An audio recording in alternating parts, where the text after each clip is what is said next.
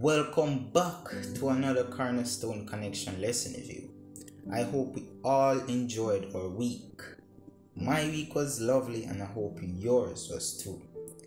We're at lesson number 8, willing and able. But before we begin, let us pray. Dear Heavenly Compassionate Father, Lord, thank you for giving us an opportunity to go through another lesson, Lord. Lord, may viewers learn something from this presentation and use it in their everyday lives. In your most precious name I pray. Amen. Amen. And the key text this week comes to us from Mark 1 verses 41 and 42, and it says, Jesus was indignant. He reached out his hand and touched the man. I am willing, he said, be clean. Immediately the leprosy left him and he was cleansed. And in the book Desire of Ages, page 266, it says, in some instances of healing, Jesus did not at once grant the blessing sought, but in the case of leprosy, no sooner was the appeal made than it was granted. When we pray for earthly blessings, the answer to our prayers may be delayed, or God may give us something other than we ask, but not so when we ask for deliverance from sin.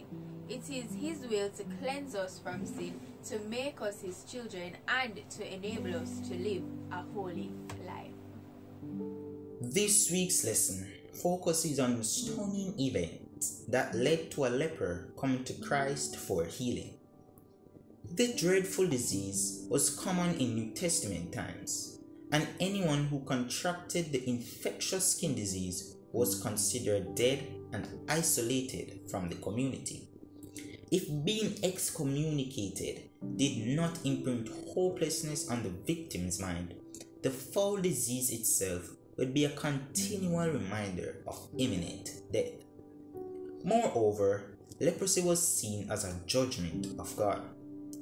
No disease depicted sin's work like leprosy on a human being. In this story, the dying man dares to enter society because he hears that Christ is coming close and has never turned anyone away. His appeal and Christ's response are the central message of this story. God is willing and able to save. In the Desire of Ages, Ellen White observes, when we pray for earthly blessings, the answer to our prayer may be delayed. Our God may give us something other than we ask, but not so when we ask for deliverance from sin. It is His will to cleanse us from sin, to make us His children, and to enable us to live a holy life. The words of Christ, I am willing, and the touch of His hand declare what God wants more than anything else, to save His children. Throughout this lesson, there are several angles to appeal to the young person to respond to God's gift of salvation. One way is to approach from the viewpoint of the leper, one who seeks and acts. Another approach is from the viewpoint of God, who never turns away an honest seeker. And finally, you might consider stepping back and seeing the larger picture through the Old Testament ritual for the cleansing of the leper. Now let's dive right into the lesson. Now, there is no other disease in scripture that portrays the work of sin like leprosy. In fact, the term walking dead captures the most common perception of the disease. When people were diagnosed with leprosy, they were virtually excommunicated from society, and even in some cases, their names were taken off the public records of living citizens, for it was only a matter of time before they died. But some may not know that the leprosy attacks the central nervous system before it even affects the skin. Now, in this story, Jesus asked this man who had been healed to, go and show himself to the priest and offer the sacrifices Moses commanded. Why and what is this ceremony all about? Now, the ceremony is the ritual of cleansing and the law of the leper. Now, there are several reasons to make a visit to the priest their first action as healed individuals. First of all, for lepers to be recommunicated back into society, the priest had to examine them. Say you are really clean, pronounce them clean. But there is more to the command Jesus made than just getting another paperwork fixed up. The ceremony of cleansing for the leper had a deep, enduring spiritual experience embedded in that ritual. Now, when we look in Leviticus 14 verses 2 to 7, it describes the ceremony. The ritual is described. Now, the bird that is sacrificed is clearly Christ, and the live bird that is set free over the open field is unmistakably any sinner who receives the mercy of God. Now, close your eyes and imagine this scene. A leper comes to the priest, and the priest must perform this ceremony outside the city. Number question: where was Christ crucified? Outside the city. Then the leper watches as two live birds are brought out, and one is killed over running water, or as the Hebrew puts it, the living water. Now, the blood of the bird is mixed with this living water and gathered in an earthen vessel. Now, the one that has been healed watches intently the dead bird and the bowl of blood and water. Now, what could such a person be thinking? Why blood? Why a bird, a living creature? What does this mean? Now, the meaning is made clear when the one healed watches as the live bird is dipped into the blood and water and set free over the open field. Now, picture this man standing there gazing into the sky as the live bird, flaps its wing and the blood and water spray off as the bird soars freely. If leprosy portrays sin, then going to experience this ritual is the most important ritual of all, because it typifies your redemption, our redemption. And it is not lost on anyone that this service is about the Savior and the sinner. No wonder Jesus wanted them to see the priest, because he knew that if they were going to go through this ritual, the significance of their salvation would be deeply embedded in their hearts and their minds. So Keith, here, this week I only have 2 questions for you.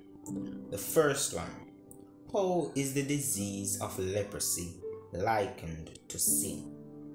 How is leprosy like sin?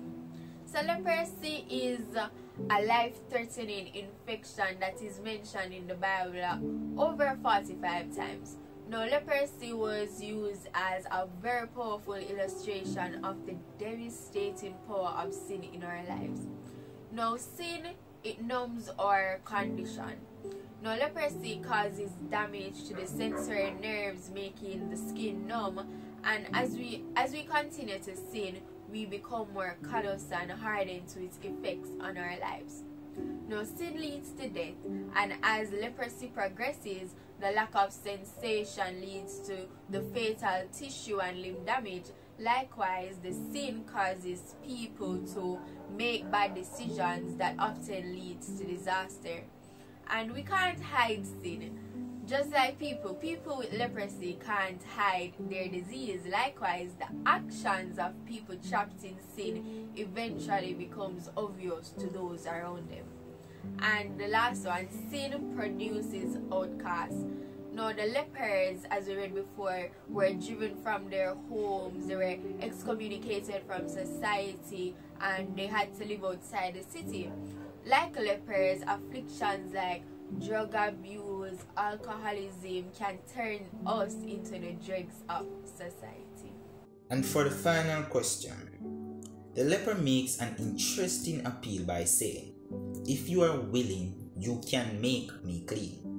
Is there any question from the leper's perspective as to whether Jesus is able to heal him or not? What is the primary issue? Why do you think someone with leprosy would think this way? Wow, that is a very factual question, but I'll try my best to answer it. Now, news of Jesus' healing power has reached the man who lived outside the cities, and since lepers were outcast in Jesus' day, the diseased man acts with audacity when it comes for healing, at least in the view of his culture. Yet the leper displays faith, not arrogance, when he kneels before Christ. Now, convinced of the Savior's power, the man knows that Jesus can make him clean if, the Lord is willing to exercise his healing touch.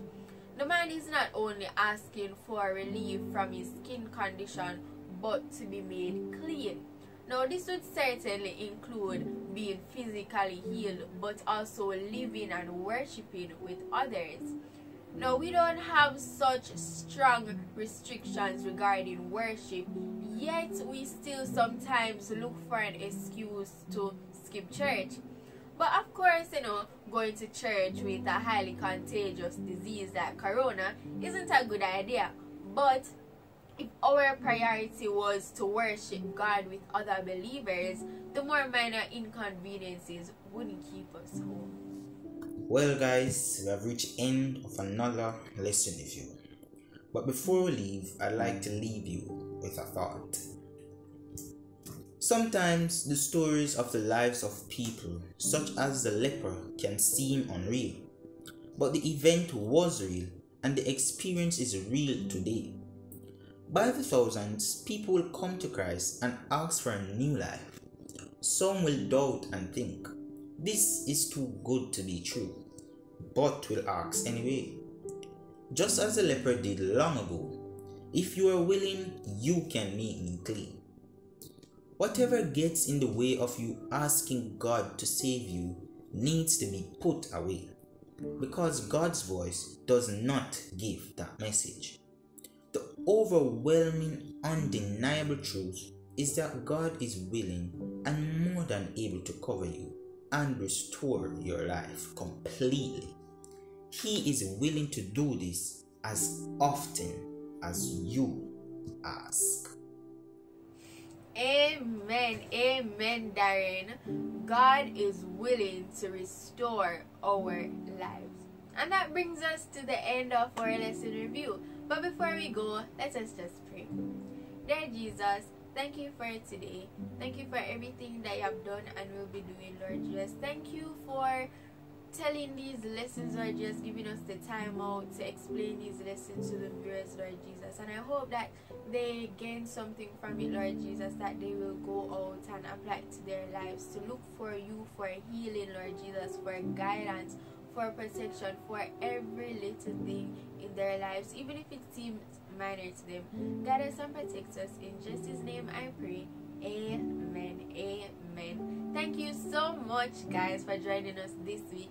Join us next week as we look at lesson number 9. Not love at first sight. Have a happy Sabbath. Bye, guys. Don't forget to like, comment, share, and subscribe. And please hit the notification bell so that you can be notified of our next video.